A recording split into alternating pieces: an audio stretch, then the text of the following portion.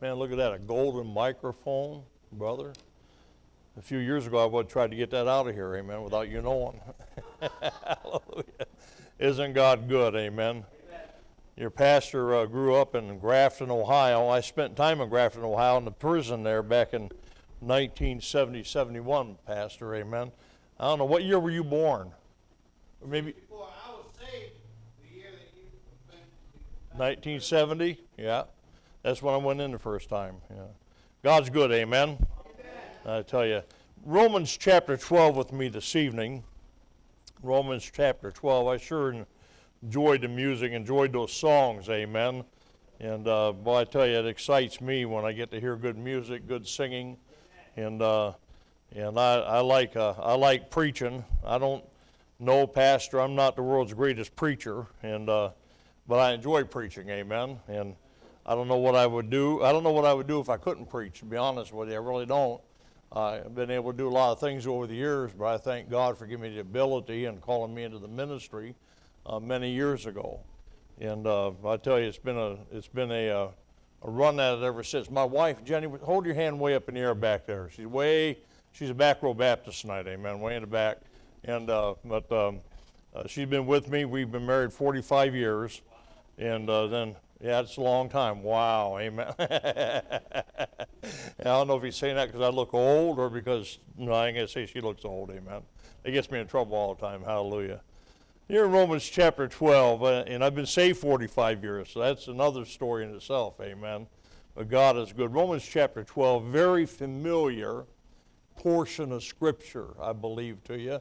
If not, it probably ought to be, amen. But it's probably one of the Scriptures other than maybe John 3:16 and Romans 2:8 and 9 and a few other scriptures that have been preached over and over and over again.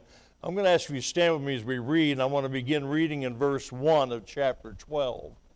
Very portion of scripture, no doubt. You've looked at it many times. Pastor, I am not an expository preacher, although I have some messages like that, but not tonight, amen. I'm just saying. So we look here in chapter 12, verse 1. I beseech you, therefore, brethren, by the mercies of God, that you present your bodies a living sacrifice, holy, acceptable unto God, which is your reasonable service. And be not conformed to this world, but be ye transformed by the renewing of your mind, that you may prove what is that good and acceptable and what? Perfect will of God. Now, Father, thank you, Lord, tonight. I pray that you would use this to speak to our hearts, Father. Speak to my heart, Lord. I've been over these notes. I believe this is where you'd have me preach tonight, Father. Help me as I come to this text, Lord, and then we look at some other things, Father, and then, God, help us to receive your word tonight, Lord. I pray for those who are here, who are born-again believers, who are saved. I pray that you help them and strengthen them, Father, and guide them and lead them. And, Father, if there's anyone here tonight who's not sure of their eternal life, who's never been saved, Father, or they have a question about it, you'd help them to get that settled this evening. In Jesus' precious name, amen. You may be seated. As I begin tonight, I want to preach a sermon to you that I've simply entitled this, Evidence of Salvation.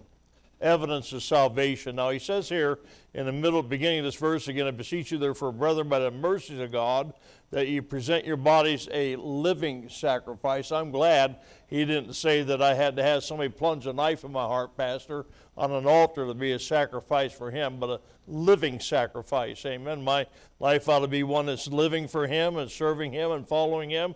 He said, by the mercies of God, that you present your body as a living sacrifice, holy, acceptable unto God, which is your reasonable service. It's not hard to serve God, amen. It really isn't. It's just a matter of you deciding you want to do it and follow him and obey him with your life.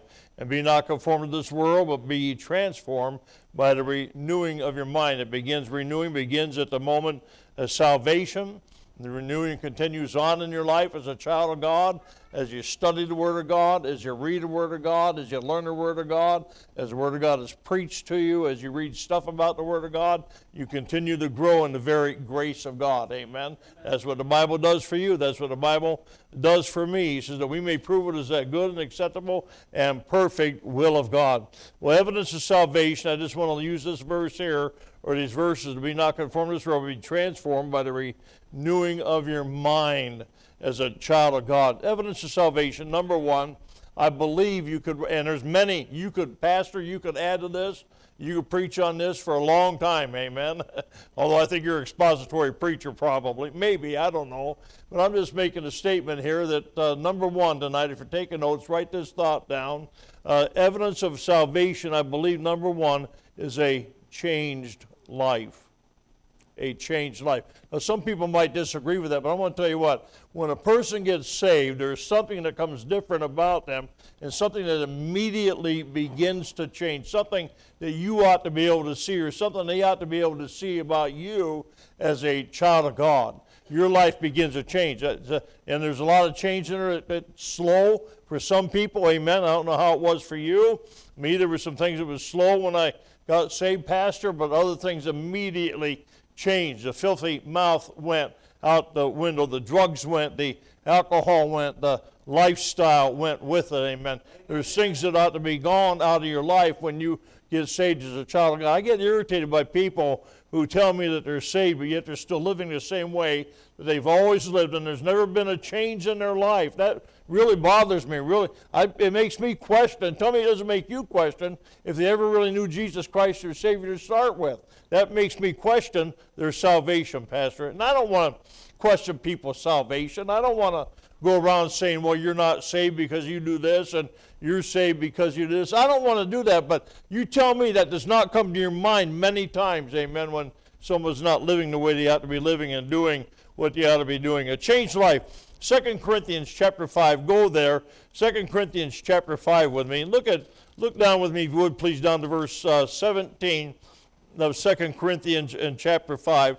And the Bible says this, therefore, if any man be in Christ, he is what? A new creature. Old things are passed away, and behold, all things are become what? New. That means there's a difference. That means there's something that was old that's gone, and something new that has now taken its place. You ought to be different today than what you were yesterday, amen? And by the way, you should be different today than what you were the day that you got saved. If you've been saved 30 or 40 years, you ought to be a lot different today than what you were 30 or 40 years ago. There's something that takes place in the heart of an individual when they get saved that makes a difference. I tell you, when I got saved in prison, and I'm not going to go into a lot of detail with that tonight, Pastor, but when I got saved, there was a fellow across the cell from mine, and there was about a 12-foot hallway, 15-foot hallway between us, 2 to 3 inch thick steel doors, one-man cell. He got saved in Lucasville, Ohio, at the prison in Lucasville, Ohio, and got transferred to where I was at, and he was giving me the gospel of Christ. Now, I didn't get saved because of him, but when I got saved in that cell that night, the next morning I walked over and I knocked on his door. He said, who is it? And I said, it's Mike. He said, come in. I opened up his cell door. He looked like death warmed over. He got the flu. He was sicker than a dog. And I said, Chuck, you'll never guess what happened. And he looks at me and he says, you got saved. And I'm thinking, how? How does this work? Because 2 to 3 inch thick steel door, 15-foot hallway, 2 to 3 inch thick steel door. There's no way he heard me because I didn't pray like I preach, amen. And he said, I can see it in your face. Yeah. He saw it everywhere. Listen, when a person gets saved, there's something different that takes place, amen. If you're saved by the grace of God, why don't you tell your face that it knows it, amen. Tell you there's something that happened in here that ought to be showing out here, amen, in your life as a believer in Christ. Let people around you know what's going on, what has happened. Live your life according to the Word of God and not according to the flesh, according to the Word of God, not according to the will of man, according to the Word of God, not according to how you used to be, but according to how you're supposed to be now. There's a difference, amen. Colossians 3:10 says, and they put on the new man, which after what? Which is renewed after the knowledge, after the image of him that created him. We need to put on the new man, have put on the new man. There's something different, and putting on means it takes a little bit of work on your part. The Holy Spirit's doing his work. We need to obey him and do what he tells us to do. And I tell you what, does not the Bible say, work out your own salvation? Has nothing to do with getting saved, has nothing to do with keeping saved, but has everything to do with how you live and behave after you're saved. Well, there's a difference, amen, my friend. We need to be obedient to the very truth of the very Word of God. He says, ye also, as lively stones, to build up a spiritual house and holy priesthood, to offer up spiritual sacrifice acceptable to God by Jesus Christ. 1 Peter 2:5. He said, and holy, a house of a holy priesthood. Yeah, he calls you priest. He calls you high priest in the scriptures. He calls you in the priesthood. Listen, the priest had to be different than the rest of the people, amen. And we have to be different than the rest of the people. People ought to be able to identify who we are by not just what we say we are, but how we behave in what we are, amen. And I tell you, a change needs to take place in many people's lives. I'm convinced that there's people that somebody will go to visit, or somebody will say, have you ever had this happen? Let me say this. You knocked on the door, visited somebody, and they say, I wouldn't go to that church because so-and-so goes there because of yada, yada, yada, yada. Well, that's bad that they're making that judgment because they don't know what that believer got things right with God. Amen. Pastor, amen. They don't know. But the thing is, the truth of the matter is, the world looks at you. The world examines you. The world examines this church. The world examines Pastor Schott, Harvest Baptist Church. That's what the world's going to do. The world is looking for something different. They don't want something the same as they are. They want something different than what they are. Well, I tell you what, let's give them something different, amen? Let's give them what Christians ought to be.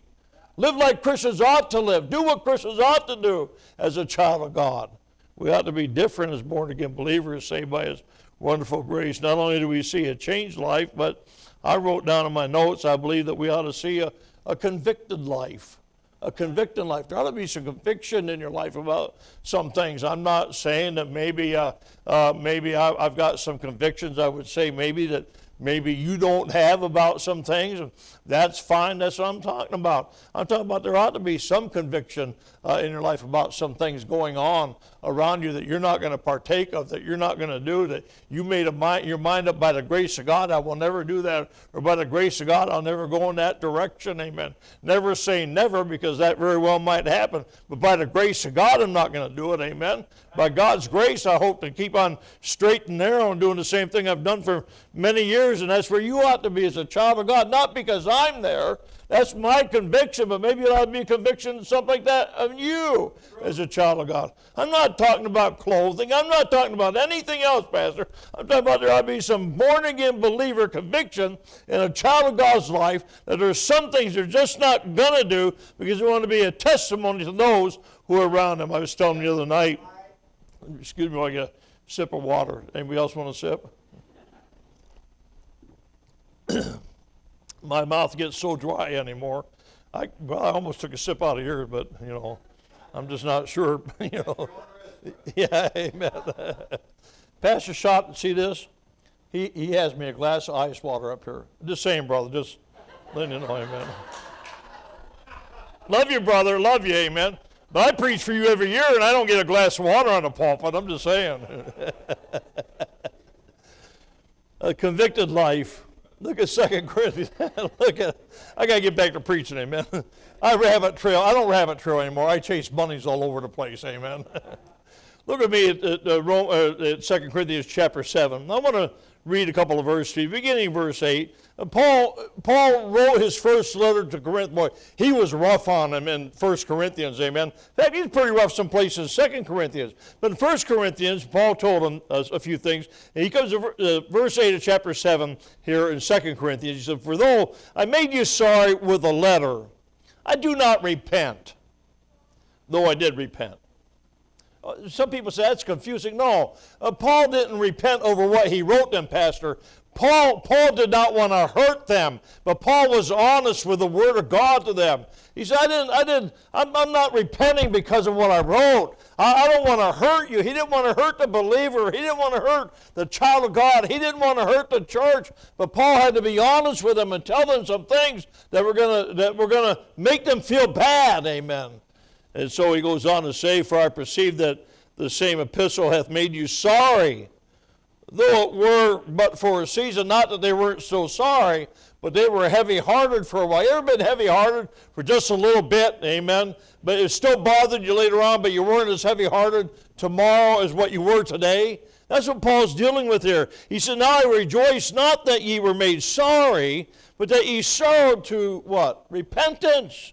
For ye were made sorry after a godly manner, that ye might receive damage by us in nothing. For godly sorrow worketh repentance to salvation, not to be repented of, but the sorrow of the world worketh death. When is the world sorry about anything? Let me tell you about the sorrow of the world. When you're caught in the world, you're sorry because you were caught, not because of what you did. I was never sorry. Pastor, I was never sorry for anything I ever did or anybody I ever hurt until I came to Jesus Christ. Godly sorrow worketh repentance. Amen?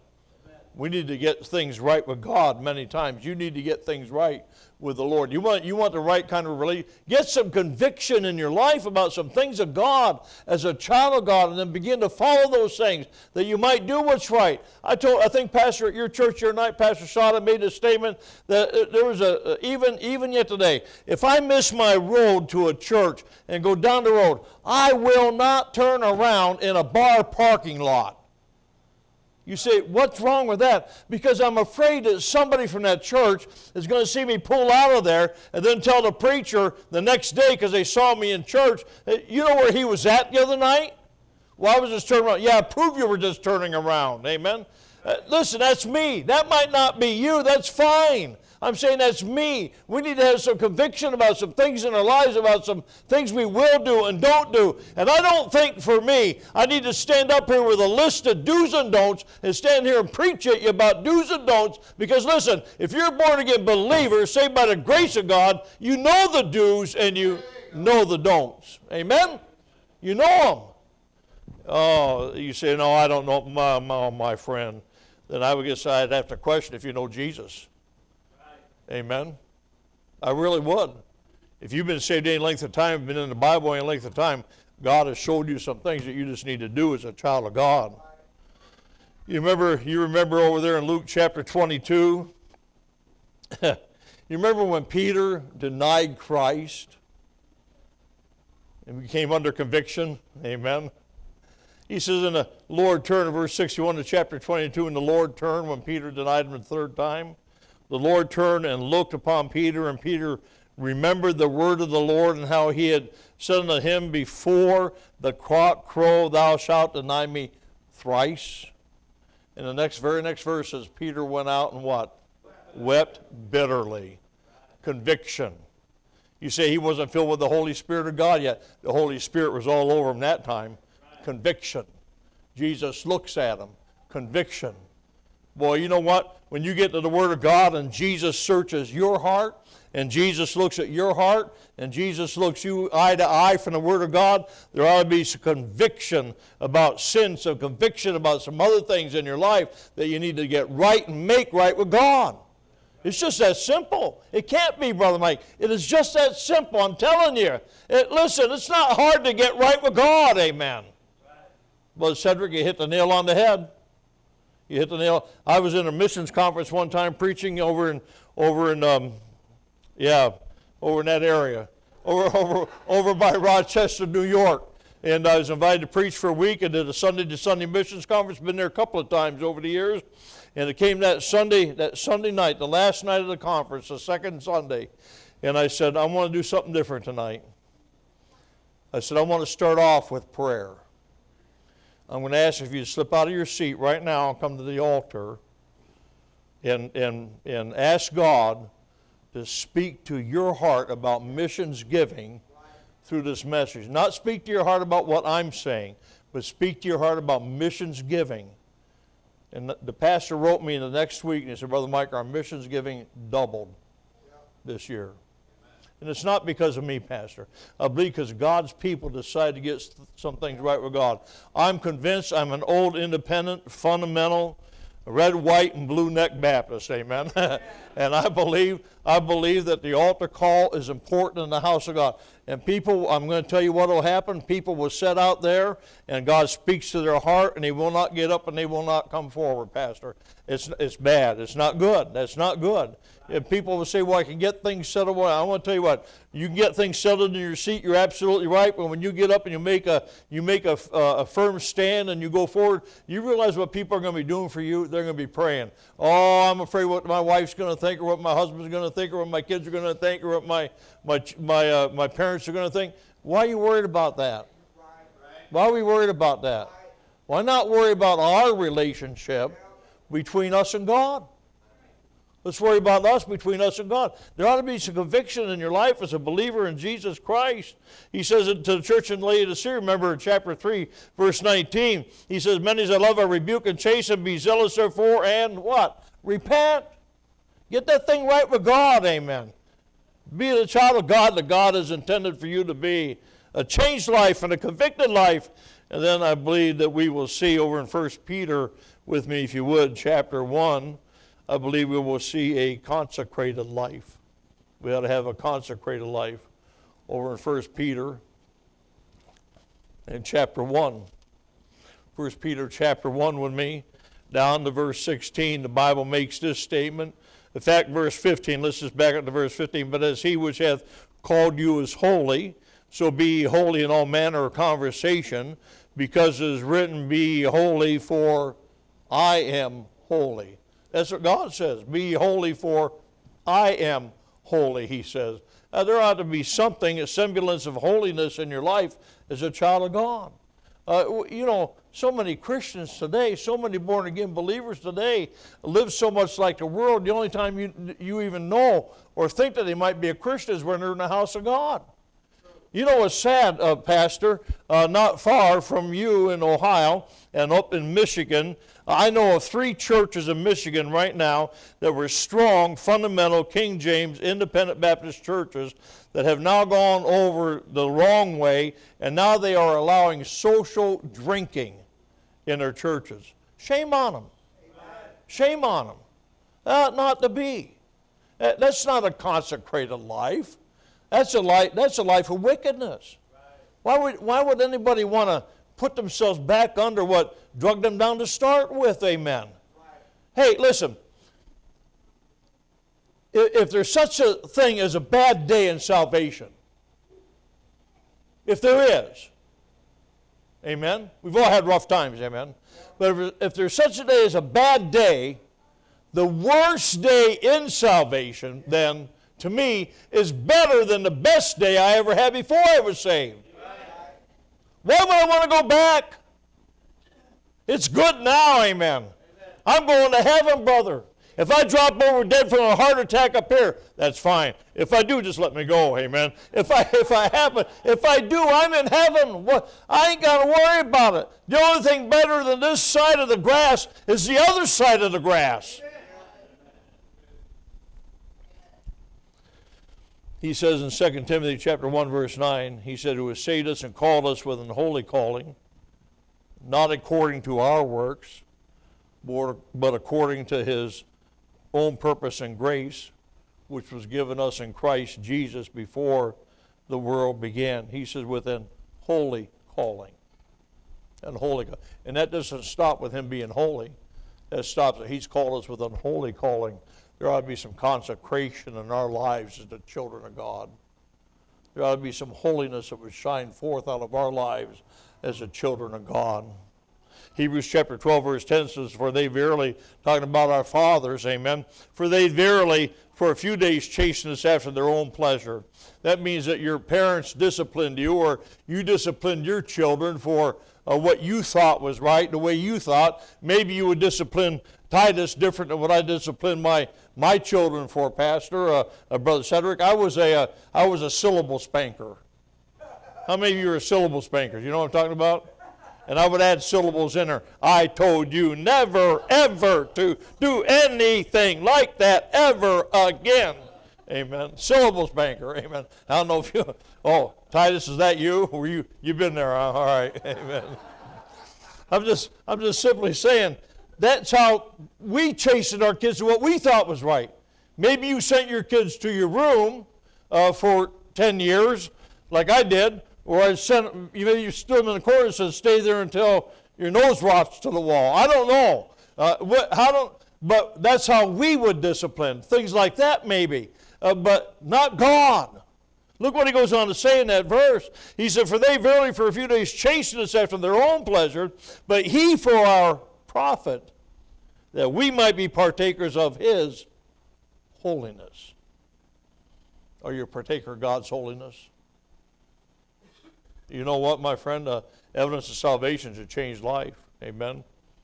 Evidence of salvation is a convicted life. Evidence of salvation is a consecrated life. And then I believe that a convicted life and a consecrated life and a changed life will lead to something. I wrote down in my notes, I wrote this down, a convincing life. A convincing life. When what do you mean by that, Brother Mike? When I first got saved, in Jefferson, Ohio, where I grew up, not far from Grafton, an hour maybe from Grafton, an hour, and maybe around an hour and 15, 20 minutes or something like that, where I grew up. And we had a police officer in town by the name of Kenny Johnson. And Kenny and I hated each other with a passion. I would do anything I could to irritate him, anything I could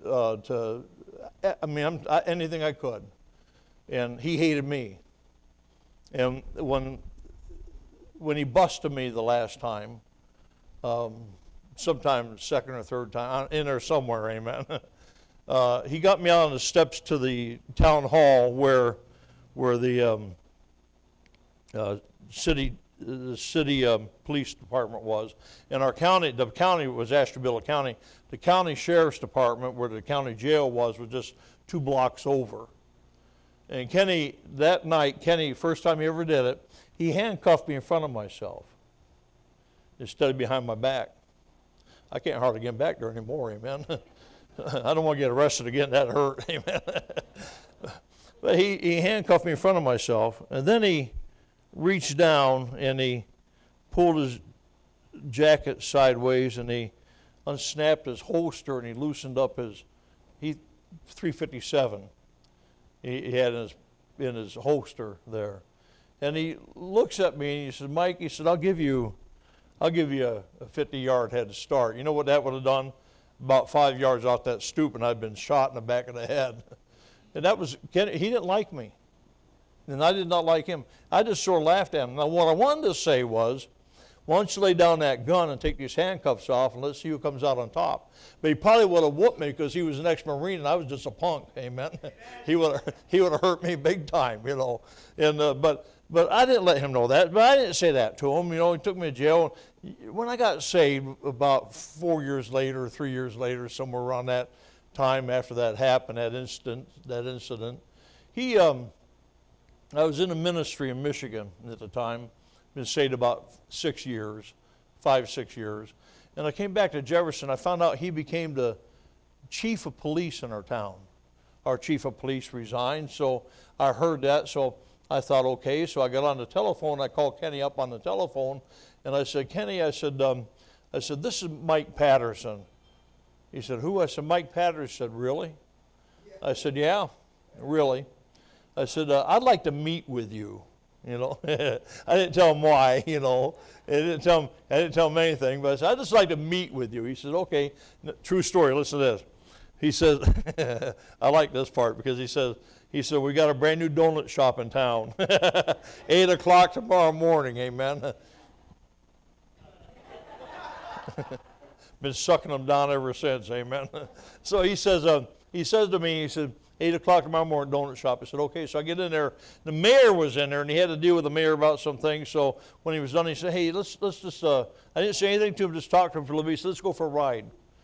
And I just looked at him and said, well, you can sit in the front seat. I said, good. First time ever, amen. And so he put me in the front seat of the cruiser. We're going through town. We're talking a little bit, and we get over to the police department. We pull in the parking lot. We're sitting there. I said, Kenny, I says, I asked to meet with you today. I said, because I want you to know something. And I was starting to choke up because, you know, God convicted my heart, Pastor, when I got saved, that anybody I had hurt before I got saved, I need to make that right with them after I got saved. And I still practice that today. If I run into somebody in my hometown, I'm never there, but if I ever run into them, I do that same thing today. And I said, Kenny, I said, I want you to know something. I said, when I was in prison this last time in Chillicothe is where I was at the time, I said, I got down on my knees in my prison cell, and I said, I prayed, and I asked Jesus Christ to come into my heart and forgive me for my sin. And I said, Kenny, I'm not saying, I'm a born-again believer. I'm saved by the grace of God, and I'm sorry for the way I treated you when I was growing up. And I want to ask you if you please forgive me. And now I'm starting to weep as I'm talking to him, you know. And he sits there in his cruiser, and he looks over at me, and I see tears coming down his eyes. And he says to me this, he says, Mike, he says, I got saved last year over here at the Nazarene Church. And he said, I'm sorry for how I treated you. Would you please forgive me? And a great friendship developed between him and I. There should be something different. Amen. In a changed life, in a consecrated life, in a convicted life, I believe I believe for you and I will lead us to a convincing life. A life that will convince others of what has happened to us in our lives. There should be a difference, amen. Am I right about that? He said, but you're a chosen generation, a royal priesthood, and a holy nation, a peculiar people, that you should show forth the praises of him who hath called you out of darkness into his marvelous light. He said in Philippians 2:15, that ye may be blameless and harmless, the sons of God, without rebuke. Listen to that. That's an important word. Not without, but rebuke, amen. But without rebuke. Without rebuke. In the midst of a crooked and perverse nation, among whom ye shine as lights in the world. There should be a difference in our lives as the children of God. And a changed life, a life that has been changed, and a life that is convicted, and a life that is consecrated, is a life that will be convincing to those who are around us. They don't understand what happened to you. I had people after people after people after I got saved, Pastor, offer me drugs and offer me alcohol. Could not understand. Some of my best friends could not understand what happened to Mike Patterson. Did not want to believe that I got saved. One of my best friends said, tell me it's not real. Tell me you really didn't do that. You only did it to get out of prison. No, it is real, amen. And it ought to be real in your life. Amen. Ought to be real. Ought to be real. He says in Ephesians chapter 5, verse 8 through 10, let me read this and we'll be done. For ye were sometimes darkness. I like that word in there, were. I don't know anything about the English language, brother. I butcher it. I don't even try to understand Greek or Hebrew. I have a hard enough time understanding this and that, amen. But that word were is past tense.